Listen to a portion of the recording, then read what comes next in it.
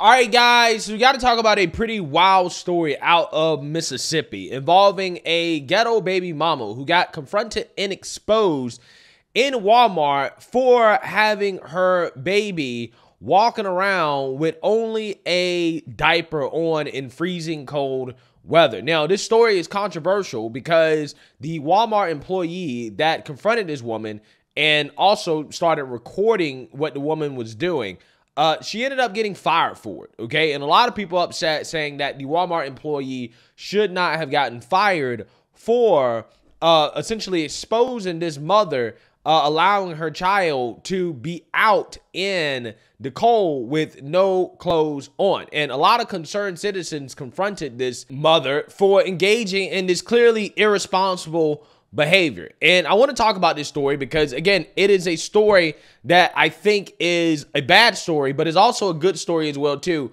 When you see people in the community stand up for children who have parents that probably shouldn't be parents, okay? And like I tell you guys a lot of times when I cover these stories about these parents or even the kids that are committing these crimes, the agents of chaos, it's because we have a parenting crisis, okay? We have a bunch of people that are trying to raise children that have no clue whatsoever how to raise children. In fact, they're exhibiting behaviors that the children are picking up on that are not good behaviors for society. And then this is how you get the decline of society that we're experiencing right now. So without further ado, let's go ahead and get into it.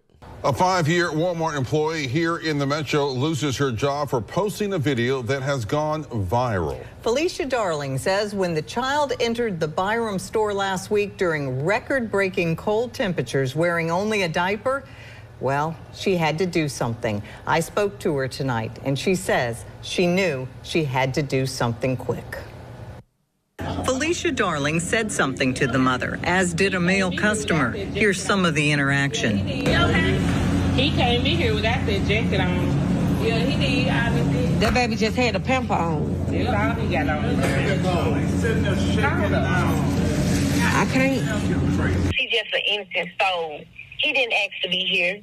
So I took action and I started recording her. In the video, she threw cold food on the baby. Yeah, don't do that. And he sadly just looked down. Somebody called police on her. It seemed like in his eyes, he was just looking for help. He was crying out for help. Get out there, man. A man was telling her, you throwing cold food on the baby. She walks off and flirts. Wow. Yeah, don't do that. Somebody call police. No, what's wrong with you? Somebody call police on her. Who are you? Lower my voice. Lower your voice. Who are you? Get out that man. Get out that man, please. Crazy. What the hell? Wow. Wow. Again, look at the behavior. Look at the behavior. In response to concerned citizens. Again, this is what you want in your community, right? This is what you want, okay? Especially, again, when you're talking about black folks, okay? This is what you want to see. You want to see black folks stand up for what is right, okay? When you see something wrong, you say something. You try to confront the problem, the issue. Because, again, this child, he didn't ask to be here, okay? But he is here, and he has a parent that seems to be extremely irresponsible in regards to her parenting, okay? And she's bringing a kid in the store with no clothes on, okay? And it's freezing cold outside.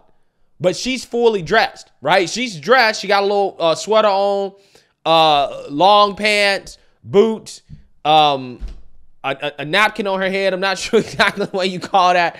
But she's fully dressed, and the child is not fully dressed. Right. And that's a problem. That's an issue.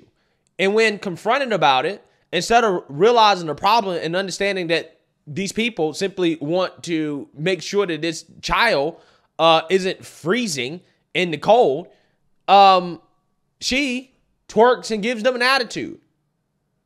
Again, this is crazy, man. It absolutely is crazy. Somebody call the police on her. Go ahead, CPS already called 2 times. I keep paying. So long as you got hot water, fire extinguisher. But when you come in the store fully dressed and your baby's not. So this has happened before, right? So this has happened before. People have called the police on her in regards to how she's raising her children, okay? Maybe this is something she does quite a bit. She lets her children go outside in the cold with no clothes on. Who knows? Okay. And police show up and they're like, okay, well, you got the basics, so ain't really anything we can do. But it's just a shame that this has happened before, that she's already went through this, but yet she hasn't gotten the hint. She hasn't picked up on why people are concerned about the way that she's raising her child. Again, it's extremely concerning. This is what I'm talking about. This is what I'm talking about in regards to why a lot of these kids don't even have a chance coming out the womb. They don't have a chance because they're being raised by individuals that have no clue how to actually raise kids and are actually raising them to participate in these bad behaviors and these crimes that we see these kids participate in. Right now. A customer in a riding shopping cart purchases an outfit for the boy and dresses him while the mother flips through her phone. After the lady in the riding cart put the outfit on the baby, she walks out of Walmart and started walking to her car. Was walking to her car. A cop was walking behind her, and they arrested her, and they took the baby. They took the baby, and CPS was called. 26-year-old Cambria Darby was arrested and charged with child neglect. Child Protective Services released the child to a family member. Byram police say Darby has bonded out. We reached out to Walmart after Darling was fired. This is their statement in full. Quote, "We share the concern others have for the child in the video in our store in Jackson, Mississippi. We don't discuss personnel matters involving current or former associates. All associates are encouraged and empowered to use their judgment in contacting authorities when they see something that may be wrong. However, all associates are also expected to follow the Walmart Code of Conduct." End quote. Yes, I feel like I did the right thing. Because who wouldn't want to help an innocent child? Yeah, so you seen that, you heard that. Now, I think Walmart probably fired her because they probably have a policy where you can't record customers in the store, okay? Even if they are, committing acts of bad parenting, okay? If they are doing things like that, I'm pretty sure that is the policy. Now, I think in a situation like this is so egregious and it's so bad. And obviously this woman had good intent. I'm not necessarily sure that they should have fired her. I don't think that they should have fired her even if what she did was against the rules, because essentially she was trying to save the child's life, right? She was trying to prevent the child from freezing to death because of bad parenting.